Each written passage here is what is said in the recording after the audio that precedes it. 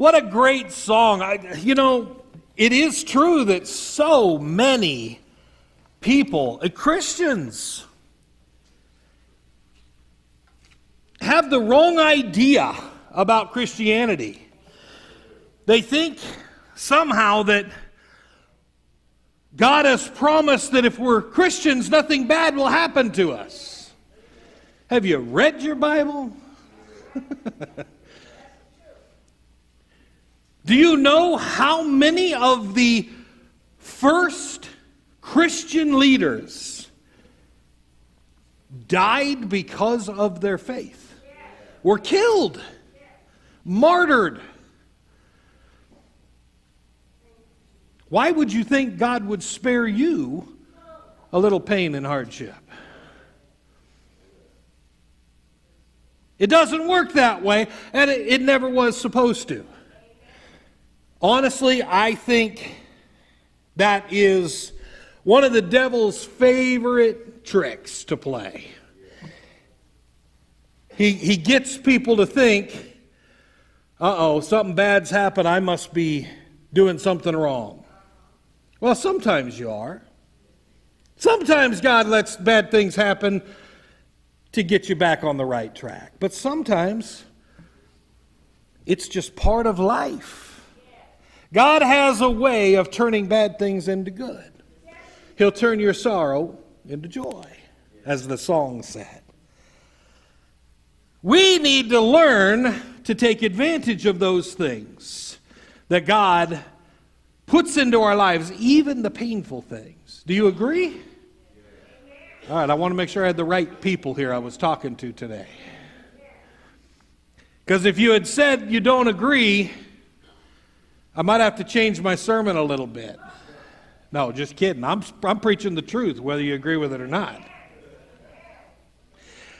The title of my sermon today is How to Take Advantage of God. Pastor's preaching heresy.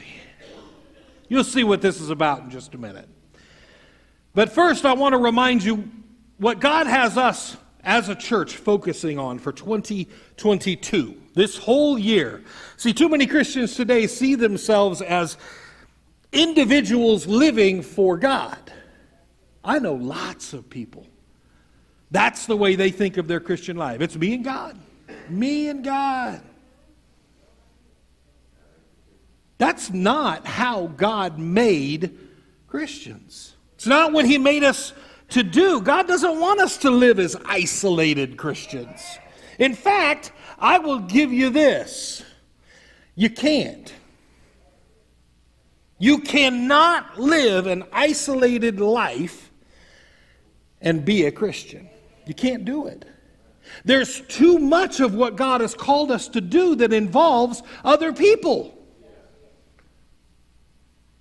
And if you're not doing that, you're not obeying God.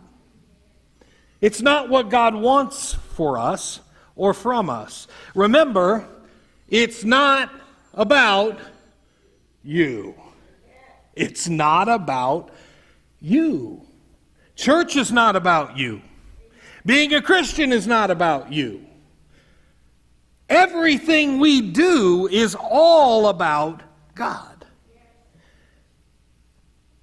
God has called us to unify with other Christians in a local church so that we can give encouragement and hope and help each other have hope. Help each other grow. See, God wants to use you to build His house. You know how I know?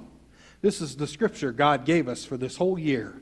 1 Peter 2:5 says, "And now you have become living building stones for God's use in building His house." You're living building stones for God to use to build His house. How can He use you if you're an isolated Christian? If it's just you and God? He can't use you to build His house if there's no other people involved. but He wants to use you. In fact, Peter went on to say, what's more, you are His holy priests. You get to go right into God's very presence, like the priests in the Old Testament used to do, and nobody else could. So come to Him, Peter says, you who are acceptable to Him because of Jesus Christ, and offer to God those things that please Him. That's really what this is all about. Offering to God the things that please Him. This is why you need to be in church every time the doors are open. Because you are God's building materials. The building materials God uses to build His house. And He can't use you if you're not here. We are of no use to anybody if we're off doing our own thing, instead of helping to build up the church. We need to learn this. We need to learn to live for God and for others instead of for ourselves. Stop focusing on me. It's not about you. And the way we're going to build His house this year is by sharing our faith with everyone. Leading people into that relationship with God that He wants them to have, that you have with Him. And then bringing them to church to learn how to live as a Christian. Live that Christian life. The things that we learn here every week, and how to share their faith with others. You see how it grows that way. I'm telling you, if we will commit to doing this, to building God's house this year, by this time next year, this will be a completely different place. Standing room only. I was just thinking that the size of our building, the people that are here, if we could multiply by 10, we would have to have more than one service to accommodate everybody. We wouldn't have room for everybody. There wouldn't even be standing room if we did that. And all it would take is each one of us bringing 10 people to God and bringing them to church. That's not too hard, is it? Especially since this is what God has called us to do as Christians. This is not supposed to be above and beyond what we're supposed to be doing. This is not supposed to be something spectacular. Bringing people to God. Oh, could I do that? Well, yes, of course. That's what you're called to do. Last week we discussed 5 things that we need to train new Christians. Once we have brought them into that relationship with God, we need to train them in 5 things they need to bring into their lives right away that will keep the devil from stealing that seed that was planted. You remember those 5 means of growth we talked about a little bit last week. First, the Bible. Second is prayer. Third, worship. Fourth, fellowship. And fifth, witnessing. Those are the 5 things, the 5 ways that we grow. We need these things into the lives of new baby Christians as soon as possible.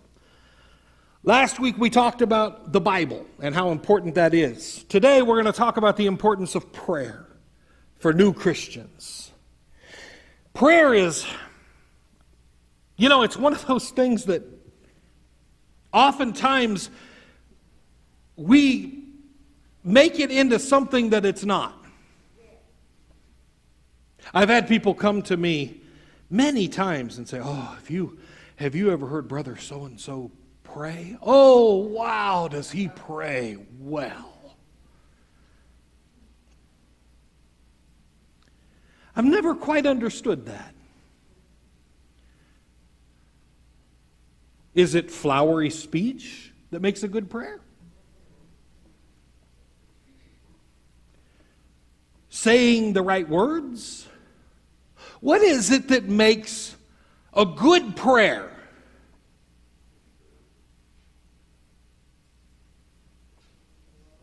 Something for us to think about as we go into this message today. And here's something I've discovered that I think is just incredibly cool. Whenever God asks us to do anything, He always provides a way for us to do it.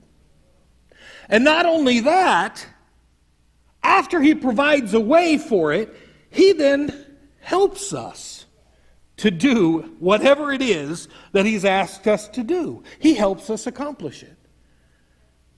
It's not like your boss at work who says, I need this done by 5 o'clock, and he doesn't lift a finger to help. And in my job, oftentimes, my job outside of the church, I am sure, I'm positive that I have a whole bunch of managers that sit around in a room and they go, what is the most difficult project that we can think of? The most impossible task?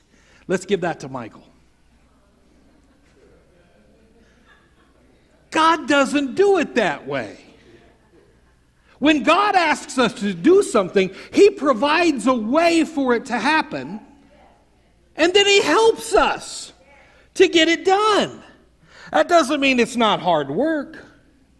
We still have our part to do. But think about it. God tells us we need to go to church. And then He provides a church that gives us exactly what we need, and He meets us there. How incredible is that?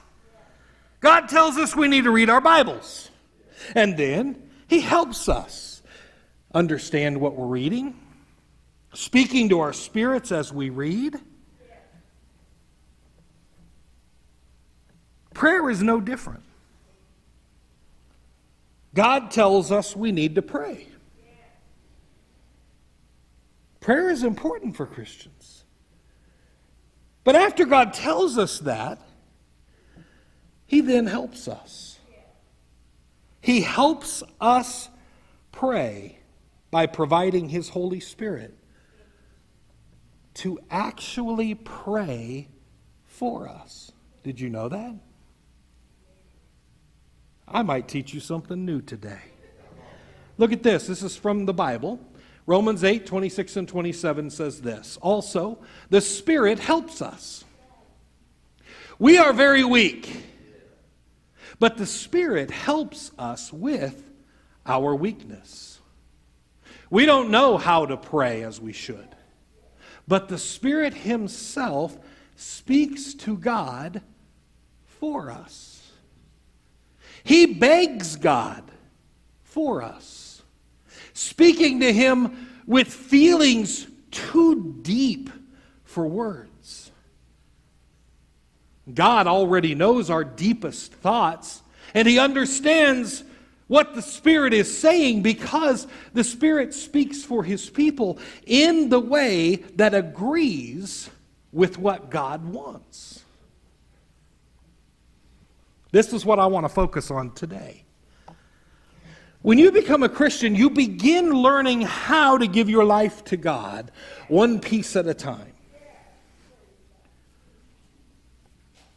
To become a Christian, it is imperative that you ask God to forgive you for all of your sins. Everything you've ever done. You are to repent. That is, turn away. Stop going the wrong direction. Go the way God wants you to go now. Does that mean from that moment on you're perfect and you never do anything wrong again? If you are, come and talk to me. I got to figure out how you did that. Because I don't know anybody that is. You ask God to forgive all of your sins, and guess what? He does. He wipes them away. The Bible says things like, God forgets your sins. Forgets them. As if you never committed a sin. God makes you pure, holy. It's like all your sins are written on a whiteboard, and God takes a big old eraser, and He just goes, okay, they're gone.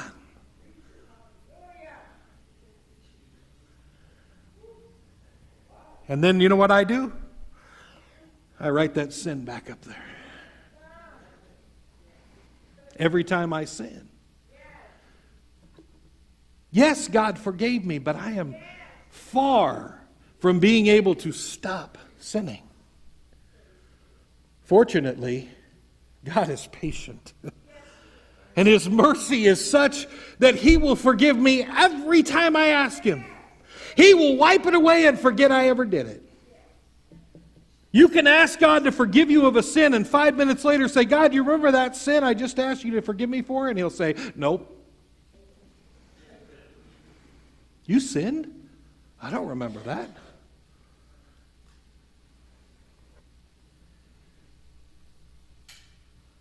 The process of learning how to stop those sins, getting rid of them, changing our habits, changing the way we live, the things we do, the way we think, is what will take us through the rest of our lives. It's spiritual growth, spiritual maturity, and it's a little bit at a time. And the process is different for every person. Some people give up their bad habits first. Smoking, drinking, cussing, gone. Some people, it takes them a little while longer to give those things over to God. But they grow in different areas more quickly. Some people give up control of their minds immediately. Lust, bad attitudes, anger, gone. And some people take a long time to grow in those areas. As long as we don't stop giving those things over to God, we're growing. Where it gets bad is when we say, it's good enough.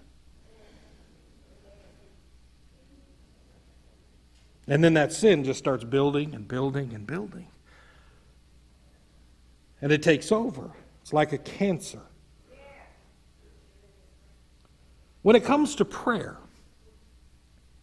this is one of those areas where we grow. We learn from God how He wants us to pray. We need to learn how to put prayer into practice in our everyday lives and do it right. We need to be in the habit of praying.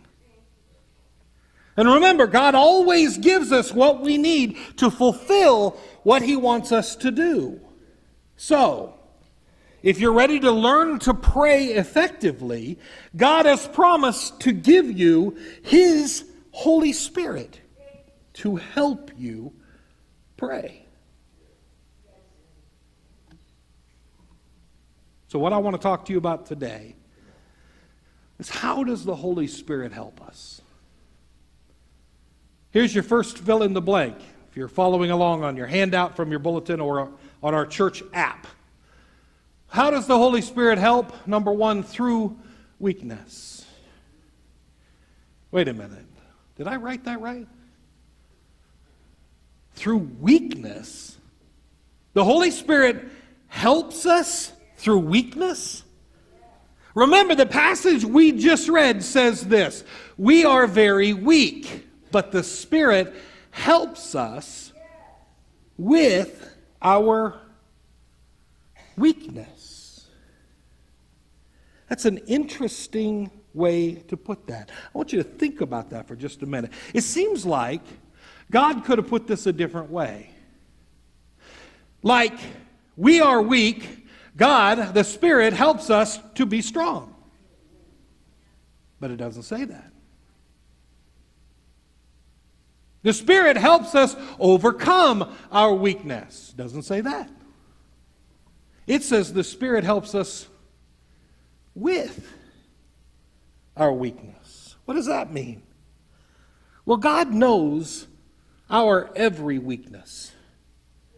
He understands that we're often just not strong enough or not wise enough to do the things that He asks us to do without His help. And the truth is, it's better to just let him. It really is. Because the weaker we are, the stronger he is. Paul learned this when he asked God to make him strong. You remember God's response? Look at this. This comes from 2 Corinthians 12, 9 and 10. Each time he said, my grace is all you need. God, I'm weak. Help me to be strong. No, my grace is all you need. My power works best in weakness. Doesn't this just go against our logic?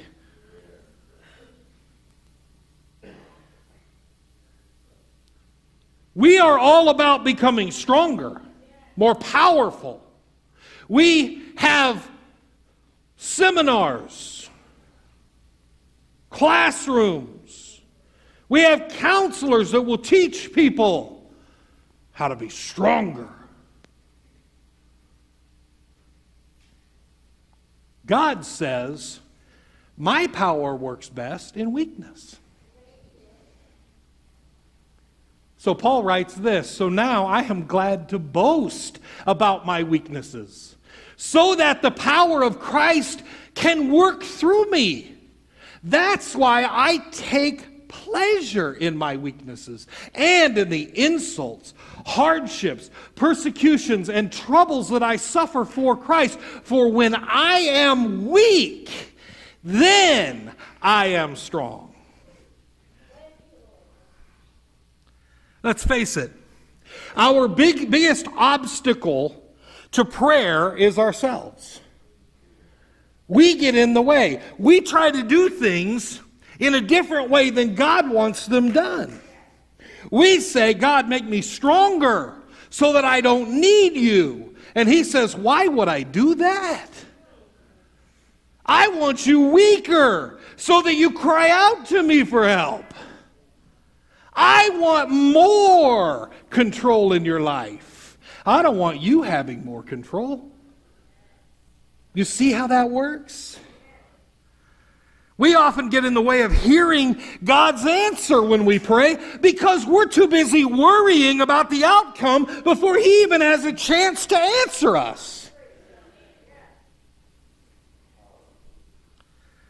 But this really is a result of our own sinful nature being in control instead of God being in control. We're trying to be strong. I admire people who can kick a habit. Habits are hard to kick. Any of you ever tried to kick smoking? That is one of the hardest things to get rid of. It takes control. And I've known so many Christians who say, I'm just praying that God will give me the power. Maybe that's the wrong way to pray. Maybe what we need to say is, God, I know I can't do this. I need you. Come on in and take over.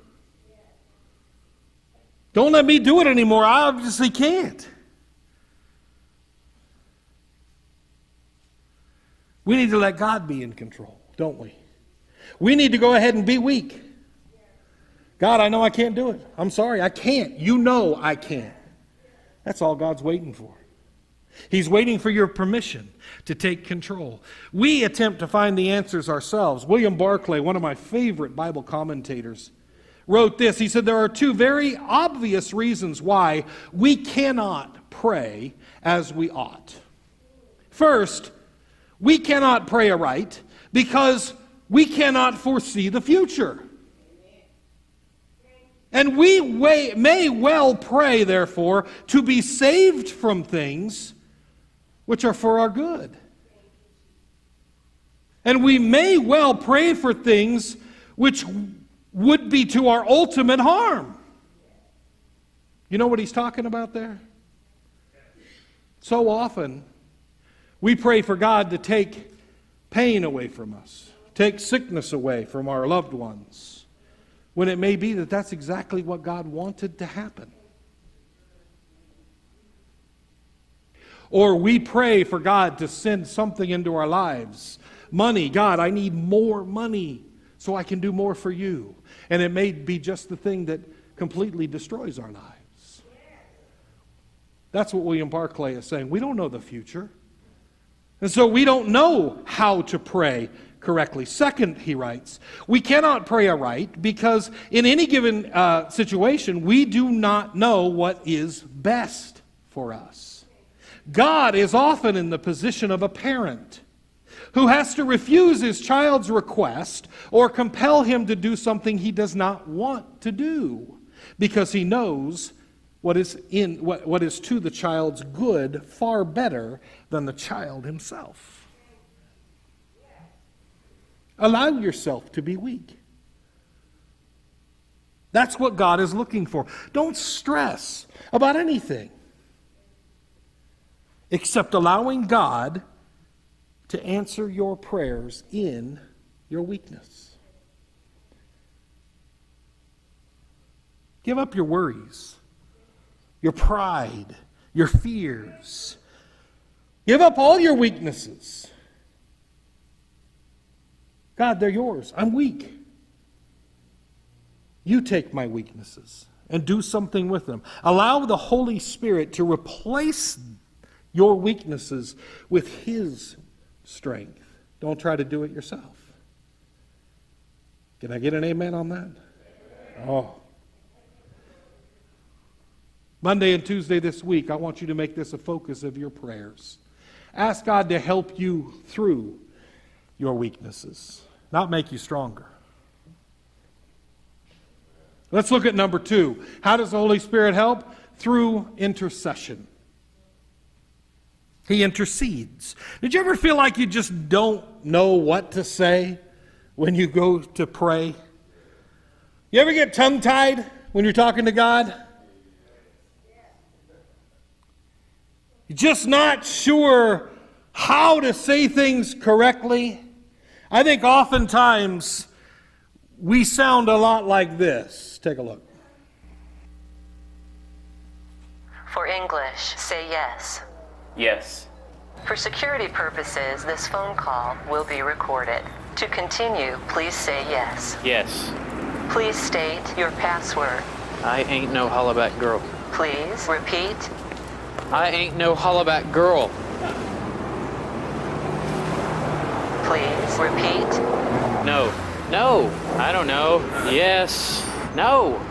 I think you said magically delicious. Was I correct? No. Where to?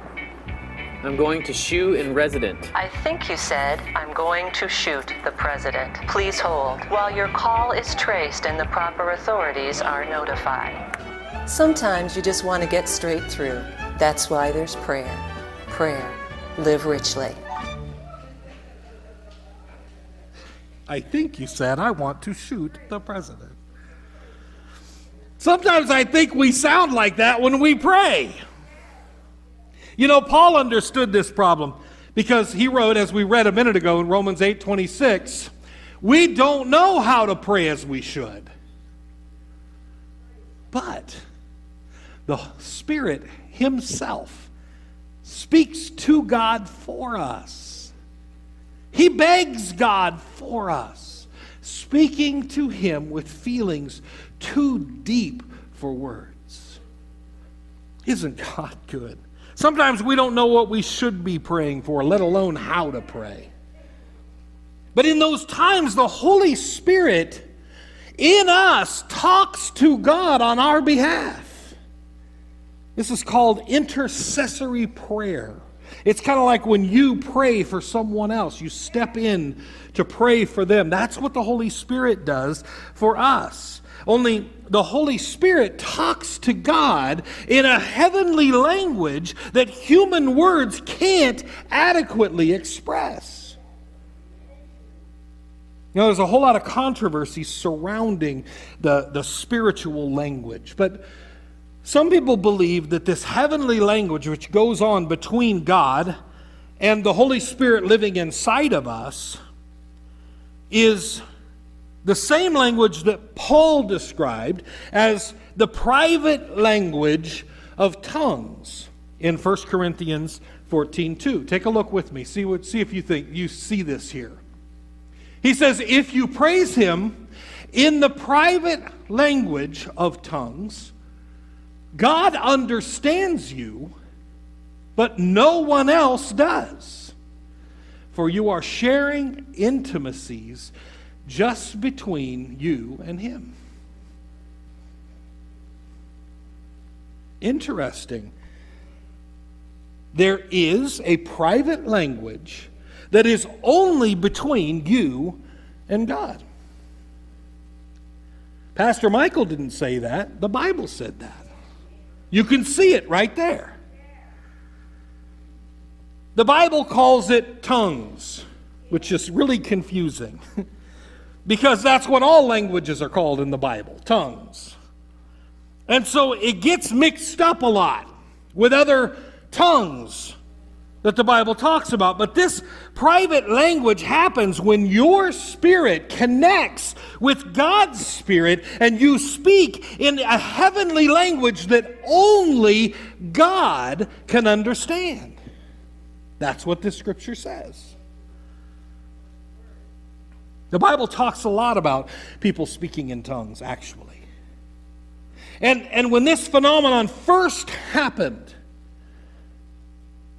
at the celebration of Pentecost, right after Jesus was crucified and resurrected, it was explained that this spiritual gift was connected to what the Bible calls being filled with God's Holy Spirit.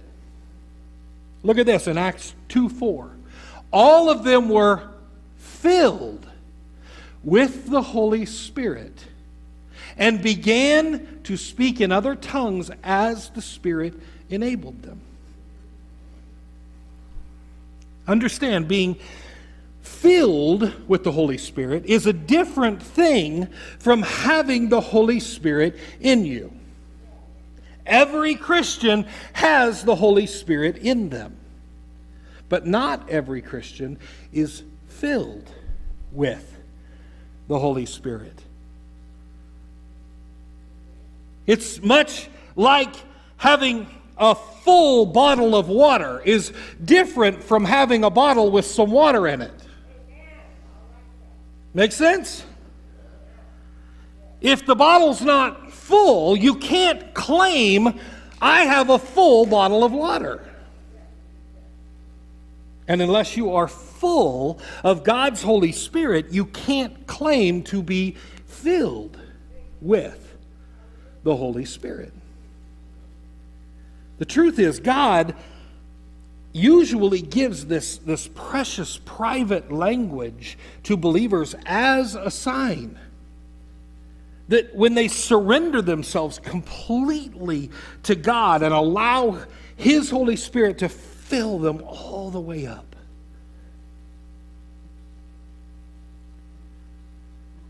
Now, I'm not saying this is the only way God works. I'm never going to put God in a box and say, this is it. That's how He does it. But I will tell you this, in my experience, this is the way it usually works. When someone says, I am ready to give myself 100% to God, not just, God, forgive me, I repent of my sins, but the next step of growth after you've done that is, God, use me in every way you want to use me. I want to be your instrument in this world. Fill me up with you. Get rid of me completely. In my experience, this is usually when God will give people this precious, private language. And it's a sign that He has fulfilled that request and that they have been completely filled with the Holy Spirit. Doesn't mean they're perfect. Doesn't mean that they will never falter again. But it means at that moment they have completely emptied themselves of self and filled themselves up with God's Holy Spirit. I also believe this private language is available to anyone who surrenders themselves to God. And again, this is where some of the confusion comes in. This is different. This is a different gift than what some at least of the disciples experienced on the day of Pentecost, because they were actually speaking in known languages. But remember, the scripture that we read said no one understands the private language except God. It gets confused because it's called tongues both ways. Don't be confused. But this is one of the ways that the Holy Spirit prays for us. And whether you have been filled with the Holy Spirit with the evidence of this private prayer language, or you are still working toward giving up all of yourself to God and being able to be filled with His Holy Spirit, the Holy Spirit can intercede to God on your behalf. And that's what God wants. He wants you to go ahead, as we learned in point 1, and be weak. Realize your weaknesses and say, God, I'm weak. Be strong where I'm weak. My weaknesses are yours.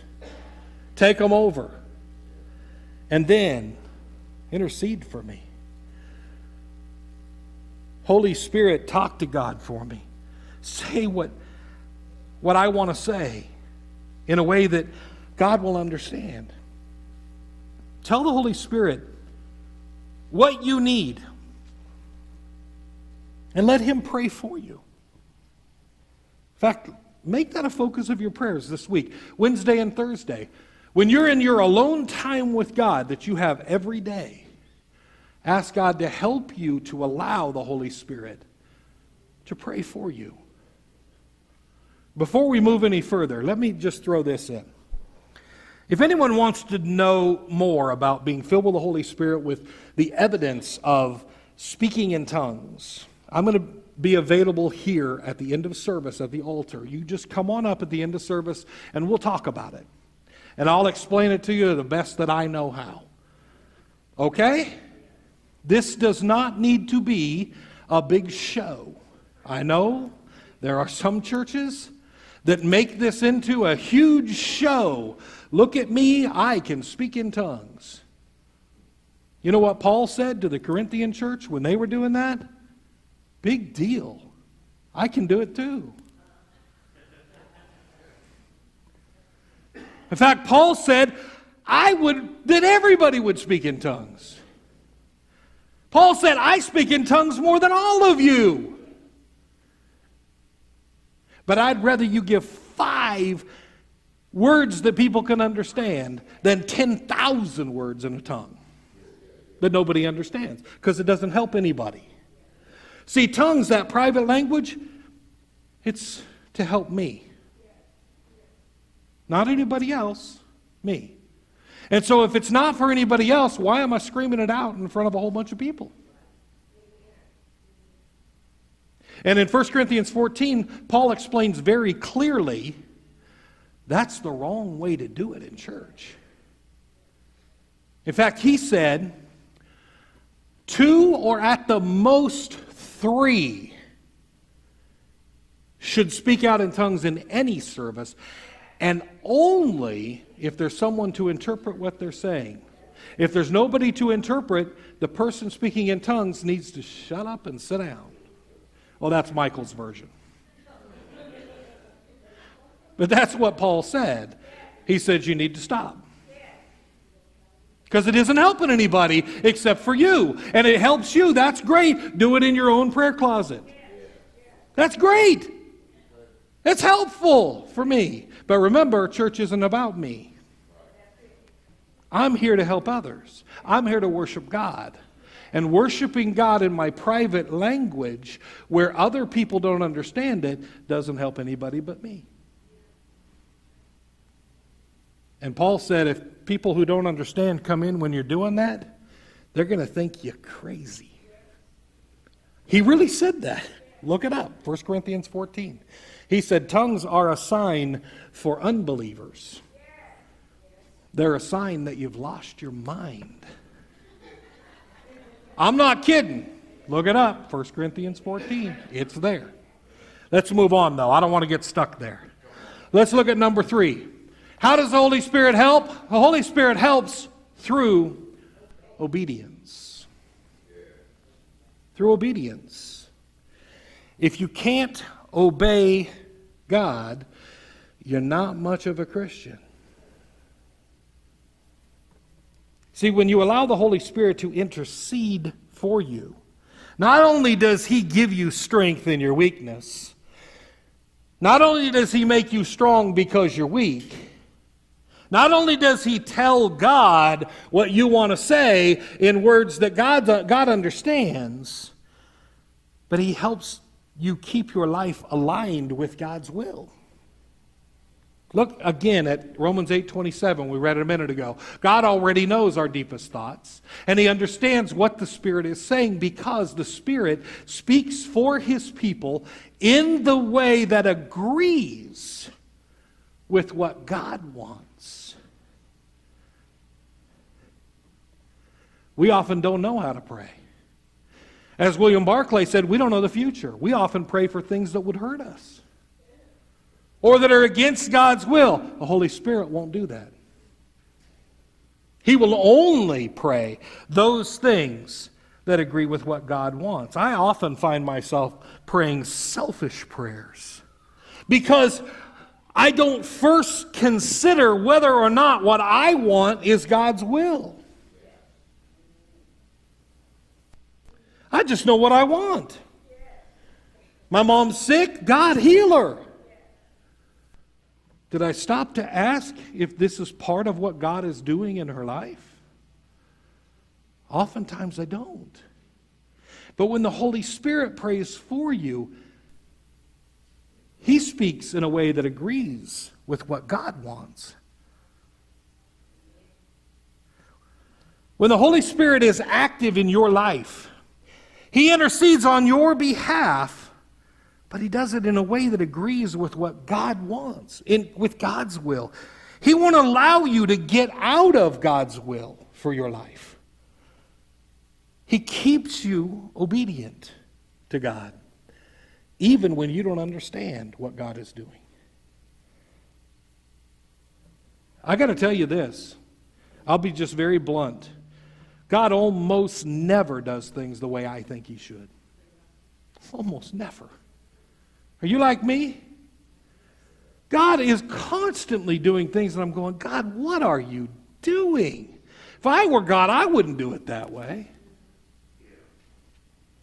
And yet He is always 100% right on target. See, the Holy Spirit will keep us right there with God, obedient. I know that there are times you aren't sure what God is asking you to do, not even sure what the next step to take is. In fact, this is one of the questions I get asked the most as a pastor. What is God's will for me? How do I know God's will? Well, allow the Holy Spirit to intercede to God for you. And He'll help keep you on the right path. In fact, this is so extremely important for every Christian to stay on the path that God has us on. It is so important. Listen to what Jesus Himself said. Matthew 7:21. He said, "Not everyone who calls me their Lord will get into the kingdom of heaven. Only the ones who obey my Father in heaven will get in." That means even if you think you have a better way than what the Bible says, you better do what the Bible says. I know so many Christians. In fact, maybe some of you right now, when I was talking about What Paul says about tongues, you're saying, well, I wasn't taught that when I was growing up, and I think the pastor's wrong. Well, that's okay. But you better do what the Bible says. There are a lot of things we're taught in church that don't agree with the Bible.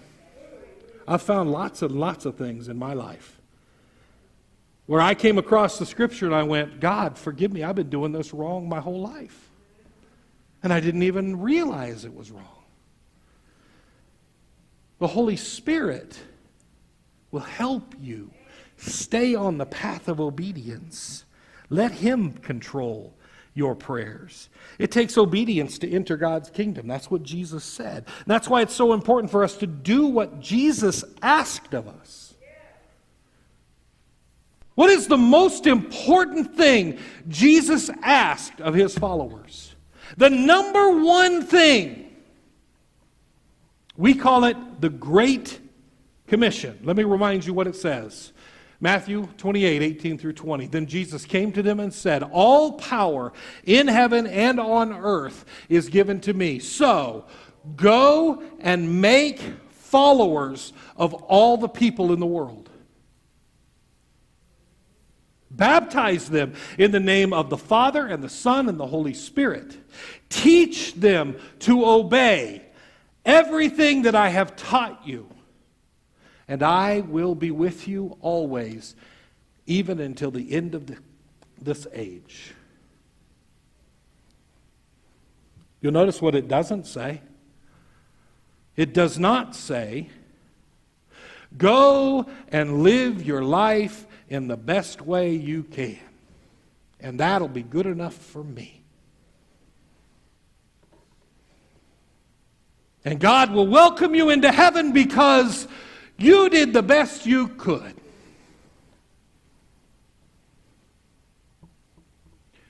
We have a commission. Every Christian. We call this the Great Commission because it is the most important command we have been given.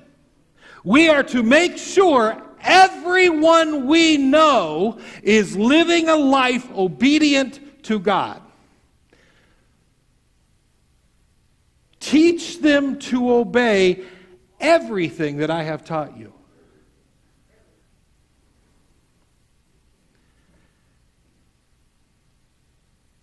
Not take them to church so the pastor can show them.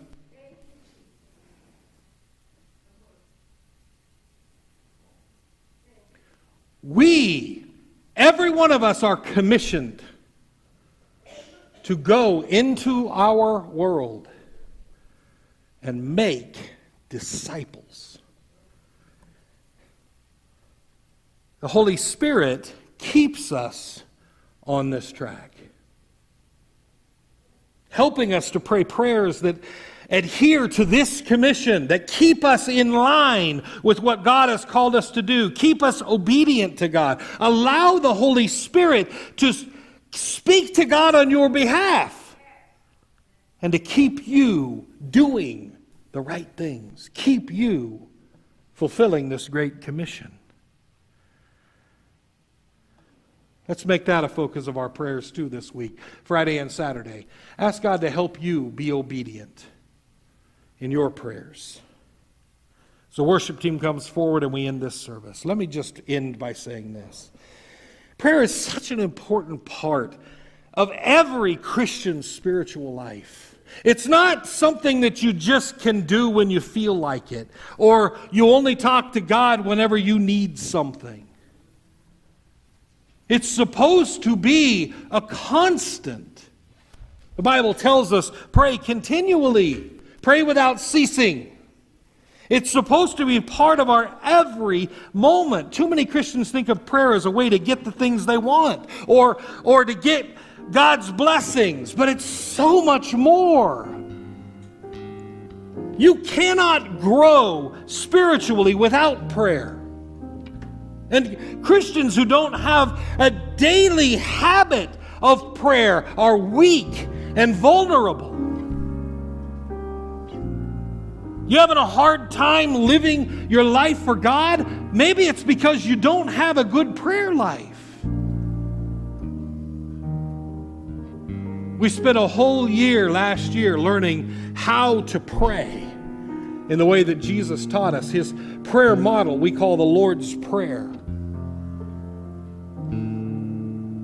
There's so much to prayer. I can't get to it all in one message, but I will tell you there would be fewer problems in your life. There would be more leaders in a much larger church here if people would just learn to pray. Just pray. God is willing to help you pray by giving you His own Holy Spirit. Take advantage of His offer. Take advantage of God, the Holy Spirit.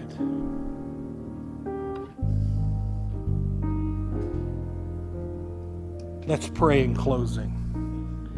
That God would help us learn to pray the way that pleases Him. If you can, let's stand. If you're interested in learning more about the private language of tongues, while I'm praying, just come on down to the front. Heavenly Father, thank you for this wonderful message on prayer that came from your word. God, I know that this is controversial, and I know that in preaching it the way that I have, that I'm sure I may have stepped on toes, and there may be people who are offended or maybe disagree. God, I don't want to hurt anybody's feelings. You know that. But I also want to preach the truth in a way that people will grow closer to you, be more of what you want them to be. And God, I want to give people every advantage to live a life that is pleasing to you and do great things for your kingdom. God, I'm praying today for every person who is listening to this message, whether it's here or it's at the recording on our podcast. God, that you would just help every one of them to get in touch with your Holy Spirit that you have placed inside of every Christian. God, that first of all, that we would just allow weaknesses in our lives and allow you to just take control of those. Realize where we're weak. Not try to be strong, but let you be strong for us. Let you intercede on our behalf through your Holy Spirit that you have placed inside of every Christian, speaking to you the things that we really want to say and how we want to pray. And God, that it would help us stay obedient to you, to continue doing the things that you have called us to do. And God, help us to use this private prayer language to speak to you in our prayer closets, to talk to you in a way that edifies us, to pour out our hearts to you in a language only you understand, and make us stronger because we're allowing you control. Thank you, God, for all of the help that you give us. Make this church what you want it to be. In the name of Jesus, I pray. Amen.